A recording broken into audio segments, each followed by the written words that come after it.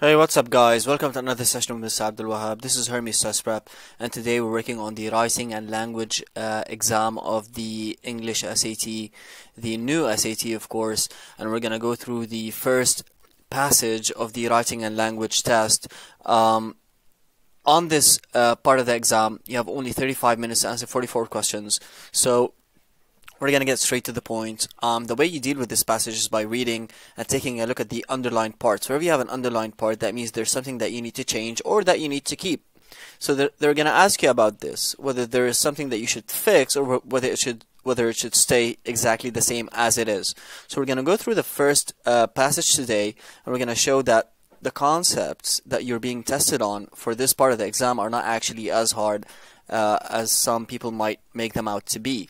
So again, this is practice test number 1, which you could go on the College Board website and download for free. It's one of the sample exams that they have up on their website. And again, we're going to go through the first passage. So let's begin. Way to go. So take a look at the use of the word way here. Greek yogurt, a strained form of cultured yogurt, has grown enormously in popularity in the United States since it was first introduced in the country in the late 1980s.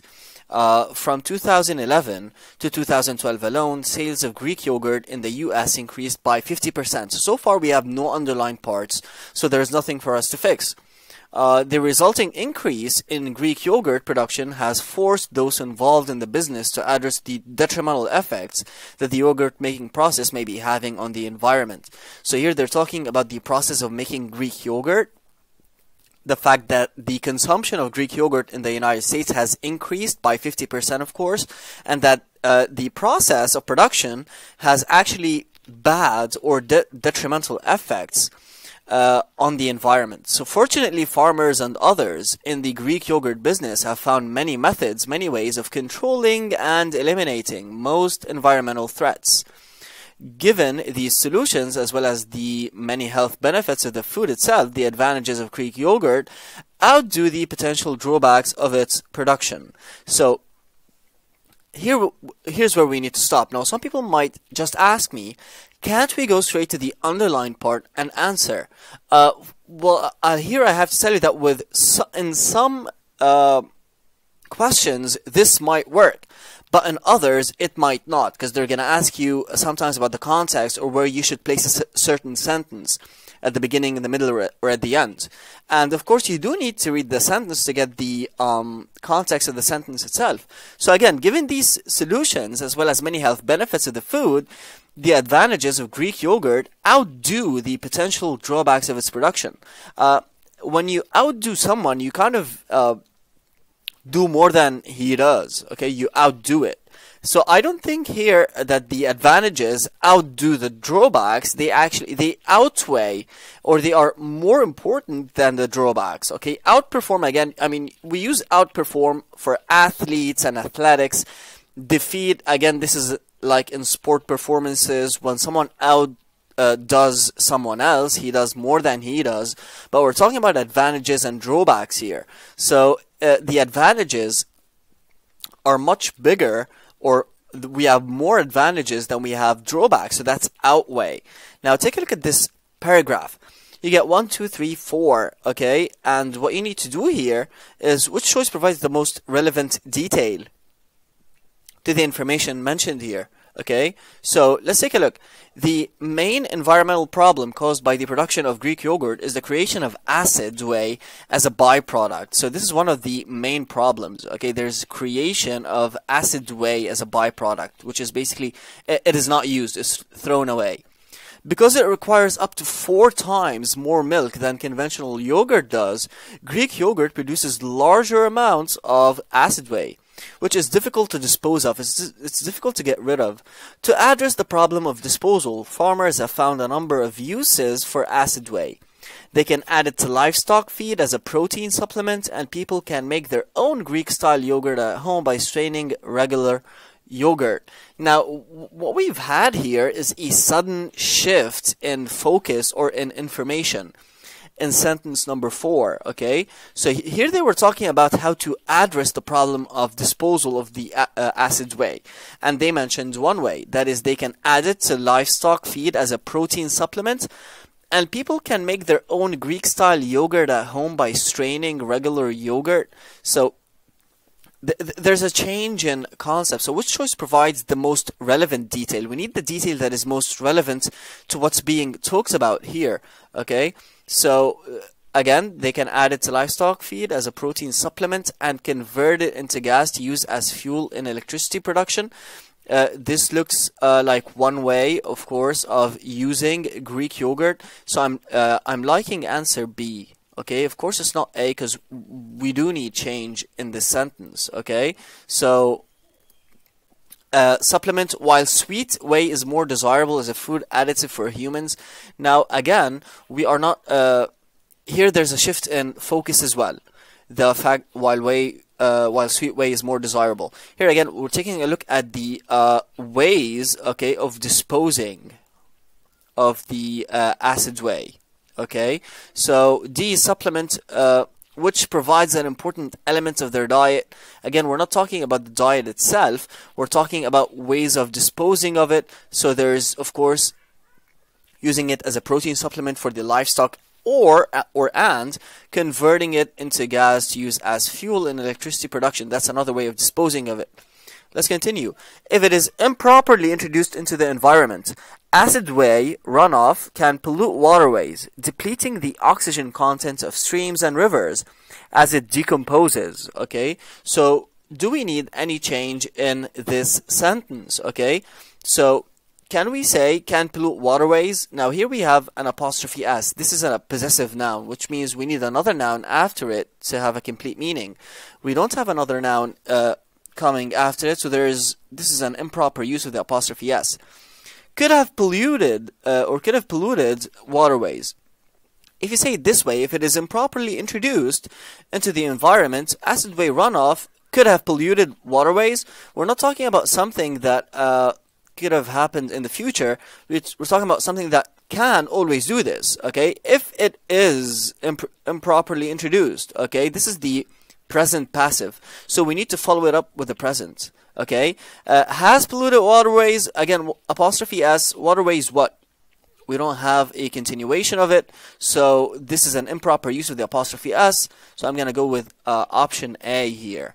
Okay, so yogurt depleting the oxygen content of streams and rivers as it decomposes. Yogurt manufacturers, food scientists, and government officials are also working together to develop additional solutions for reusing whey.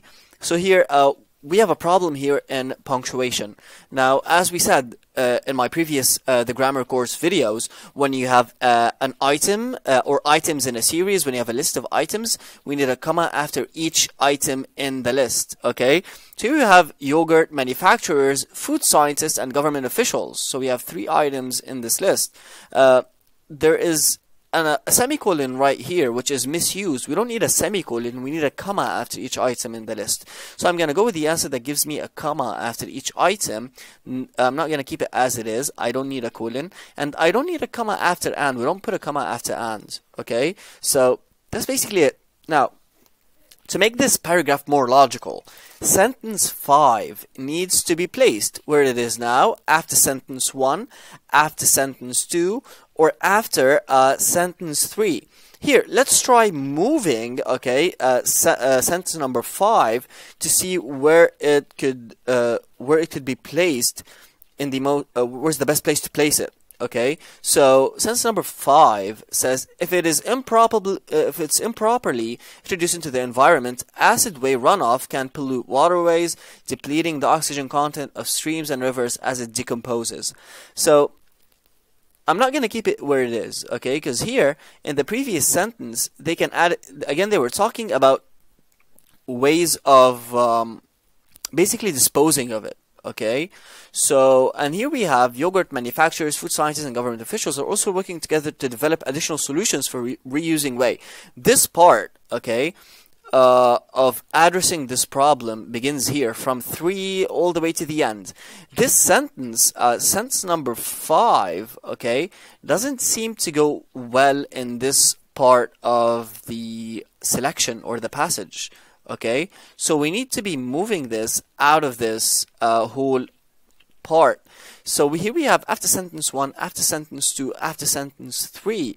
I'm not going to put it after sentence 3 because, again, this chunk of sentences 3, 4, and 5, 3, 4, and 6 should stay together, okay?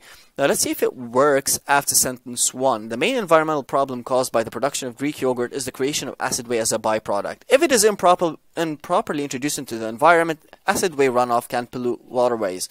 Now again, there is an immediate or a sudden disconnection in ideas, okay? If you move from 1 to sentence number 5 immediately.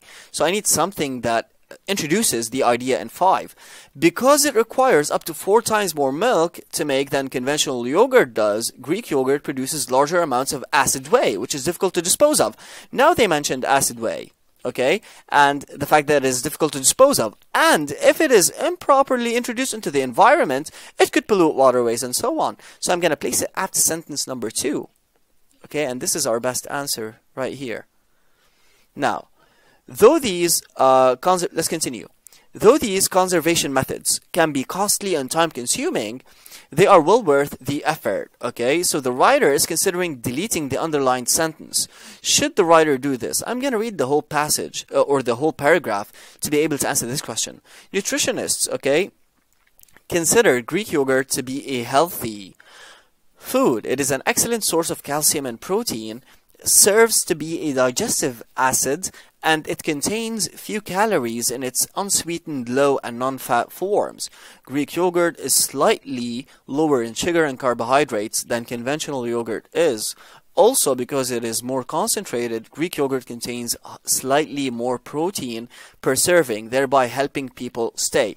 So, in this paragraph, I see lots of advantages or good stuff about Greek yogurt. Okay, they mentioned a lot of the pros of Greek yogurt. It is a healthy food, an excellent source of calcium and protein. It serves as a digestive aid. It contains few calories, not a lot of calories, and it's unsweetened, low and non-fat forms. It is slightly lower in sugar and carbohydrates than conventional yogurt, which is a good thing. Also, because it is more concentrated, they contain slightly more protein per serving. Okay, so thereby helping people basically stay satisfied for longer periods of time. So this sentence, however, says, though these conservation methods can be costly and time-consuming, they are well worth the effort. Okay, these conservation of Greek way, of course. So here they're asking us, the writer is considering deleting the underlined sentence. Should the writer do this?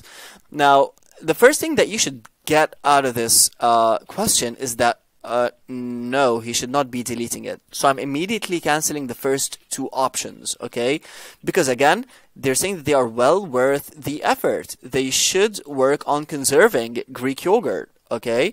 So I'm going with no, but I have to know why I want to keep it in its place, okay? So it continues the explanation, because it continues the explanation of how acid whey can be disposed of safely. No, it doesn't tell us how acid whey can be disposed of safely. It sets up the argument in the paragraph for the benefits of Greek yogurt. Yep, that's the answer. Now, for 7, okay, let's take a look at question number 7, okay? So, it is an excellent source of calcium and protein, serves to be a digestive aid. Usually in English, we don't say it serves to be, but we say it serves as a digestive aid. Okay, it serves as a digestive aid. Now, 8, and it contains few calories. Okay, so let's take a look at the previous verbs. Here we have it is. This is the simple present. Okay, then we have serves. Okay, serves. Here we have serves. So they didn't repeat the subject. Okay, the subject was mentioned here, which is it. It is an excellent source of calcium and protein, serves as a digestive aid, and contains. We don't need it again in this sentence because it was mentioned at the beginning and it wasn't repeated in the second part or in the second item in the list. So I'm going with contains alone. Now, 9, okay? 9. So here again, they were mentioning the benefits of it, okay? Also, because it is more concentrated, Greek yogurt contains slightly more protein per serving. Okay, let's take a look if we have a better word than also. Okay, we have in other words, we have therefore, and we have for instance. Now, in other words, we use in other words to introduce an explanation, okay, or to try and clarify or elucidate a piece of information. However, here we are adding information. We are adding the idea that because it is more concentrated, Greek yogurt contains slightly more protein per serving, thereby helping people stay satisfied. Since we are adding a piece of information right here, also seems to be a good word, or better than the ones introduced here. So we use in other words and for instance to introduce examples or explanations. We're not introducing an explanation. We use therefore, okay, to introduce a conclusion. We are not making a conclusion. So also seems to be the best answer here. So it helps them stay satisfied for longer periods of time, okay? Or sorry, it's satiated. It helps them remain satiated for longer periods of time. Now, when someone is satiated, he has eaten something and he feels full. He doesn't feel hungry. He has enjoyed his meal. He doesn't feel like he needs any more food. So, satiated seems like a very good word to use in this particular sentence. Now, let's see if there are other better words. Fulfilled. When a person wouldn't feel fulfilled by eating. I mean, you might feel fulfilled if you've achieved something. Okay. Complacent means like you're happy. Okay, you're happy for longer periods of time. I'm not sure if complacent. If you eat Greek yogurt, this is going to make you more complacent or more easy to talk to or better to deal with. Sufficient, it would make you more enough, more sufficient. This doesn't look like the right word to use, so I'm going with A again, which is no change. Okay, so these health benefits have prompted Greek yogurt's recent surge in popularity. In fact, Greek yogurt can be found in an increasing number of products such as snack food and frozen desserts. Because consumers reap the nutritional benefits of Greek yogurt and support those who make and sell it, therefore, farmers and businesses should continue finding safe and effective methods of producing the food. So here, the problem here we have is with therefore, according to the question. Should it stay? Should it be removed? Or should we use so? Or should we use farmers? Now, one thing that you should know is therefore is similar to so in meaning. Okay, we use it to introduce an effect. Okay, we use it to introduce an effect. So if you delete therefore and use so, you haven't done anything, and this is actually a giveaway. This is a giveaway to the fact that we do need to change it, and here's why. Okay, because consumers reap the nutritional benefits of Greek yogurt and support those who make and sell it, there's no need to say therefore once you use because. The clause that follows, the dependent clause beginning with because, doesn't need to begin with therefore. Okay, so we can delete therefore and have a complete idea. It would be wordy if you would use therefore. So you could say, because consumers reap the nutritional benefits, farmers and businesses should continue finding safe and effective methods of producing the food. Now, using a semicolon after a dependent clause is unwarranted. There's no need for it. It doesn't play any effective role here. So I'm going with the answer B. Thank you for watching this video, and stay tuned for some more videos on the writing and language part of the SAT. And please make sure you leave your comments down in the comments section. We would love to hear from you. Tell us what you think of these videos. And make sure you share them with your friends. We're trying to help as many people as possible. So stay tuned for some more videos on the new SAT. See you soon.